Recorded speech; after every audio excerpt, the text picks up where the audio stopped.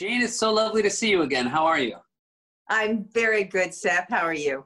I'm hanging in there. Have your last few months been okay? They haven't been any different. You're someone who stays at home? Yeah. We walk the dog. I cook all the time. We don't have that many restaurants around here. Well, we really have no restaurants around here now. So our life hasn't that different. Have you, do you have enough skill as a chef to not sort of repeat things over and over again, or is that all right? I've been cooking for 44 years, pretty much 2, if not 3 meals a day. Well, there you go. You were ready then. I'm sick of it. I'm so sick of it. Anyway. Well, have you ever thought about retiring? Because my mother-in-law, before I even met her, retired. Just woke up one day and said, "I'm not doing it anymore." We'd starve. Yeah. There's no takeout really to speak of. Yeah. So, and we don't eat rabbit. We have tons of rabbit. We don't eat rabbit. Yeah. The chipmunks ate my tomatoes.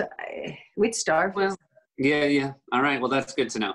You, your new show, United We Fall, you play someone who moves in with her son and her grandchildren. Mm-hmm. I mean, based on the way you're singing your praises as a chef, it seemed like they would be very happy if you moved in with them, yes? In real life. Well, in real life, my daughter and her family, I think, would really like me to move in. I think that we'd all have a good time. I think they'd like my husband to move in too. I think we'd all like to live together. It's sort of, we like each other. They warn you about, they warn you against, I should say, working with children. How did you get along with the children in your cast? Oh, I've always liked working with kids. I like kids a lot. Oh, yeah. I like them. I like working with kids. I like working with dogs. I love working with monkeys. I really like working with monkeys. Really? Monkeys is, the few times we had monkeys on the set at SNL, I was very uneasy, but you enjoy it. Yeah, I find them fascinating. I worked with a 2-year-old chimp once. And my daughter was 2 at this time, and we were taking a break, and the chimp was playing on the staircase, and the chimp was playing the same games the 2-year-old plays. It was so interesting to watch. We had a spider monkey on Third Rock, and this guy was just so well trained, and he didn't want to play. So I was talking to his trainer, and his trainer said, "So you like monkeys?" I said, "Yeah, I like all animals." And he said, "Have you ever met an orangutan?" I said, "No." And he said, "Do you want to?" And I went, "Yeah." And he said, "Come with me." So we went out to the trailer that the animals came in, and he said, "Go on in." And I walked in, and there's an orangutan sitting on a sofa, kind of like, and the guy said, "Go on, sit next to him." And I sort of went over, and I sat next to the orangutan, and the orangutan looked at me and went, just hugged me.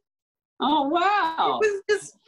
He just hugged me. He just wanted to hug me. That's as good an ending you could hope for in a story where a guy tells you to get into a truck with a weird monkey. A lot of times there's no orangutan in the van. That's just, that's when you realize you've made a mistake. I tell you, they go in and look at the orangutan. Next thing you know, the van door closes. That's the last thing. No, that's only if it's a white panel truck. You're right. I'm sorry. I've been misleading. Yes. Yeah. The last time we saw each other was a really fun, emotional night because it was the SNL 40th and we were at the update desk together. Yeah. Everybody who went back that night had to work through some stuff to be back in 8H. How was it for you? I had gone to a couple of the rehearsals and because I like to get a sense of place. So I would go to the rehearsals early and just sort of sit up in the bleachers and get a feel for what it was like and what was going on and what the vibe was. And people would come up and talk to me, which is people I'd never met before, which was just great, just so friendly. And so I got a feel for it and it wasn't so scary. The scary part of 8H was getting out. It was always getting out. Because when we were there were crowds that would, gather down Sure. below. And a couple of times, you know, we had cars to take us home, and a couple of times, you know, you'd be getting into the car and people would charge and get into the car with you, and you had no, you know, you didn't know how to deal with it. And so the driver would have to be pulling these people out. So there was this thing about getting out that was always the problem. I think that speaks to the fact that obviously the show is still incredibly popular. You know, I'd like to think it was popular when I was there, but it was never quite what it was when it first started. Because, I mean, that, like, people, like, banging on the car, like what you're talking about, I think is very unique to that first cast and the sort of institution that SNL was to New York at the time. Yeah. I mean, we were a phenomenon. We were very sort of rock and rolls, which was very attractive, and counterculture, and television was changing. I mean, just look at the way we looked was different. You didn't see people like that on television very often. And, you know, so it was a phenomenon, and people wanted a part of it. People wanted to be there. People wanted to say, you know, I was around the vibe. I felt the energy.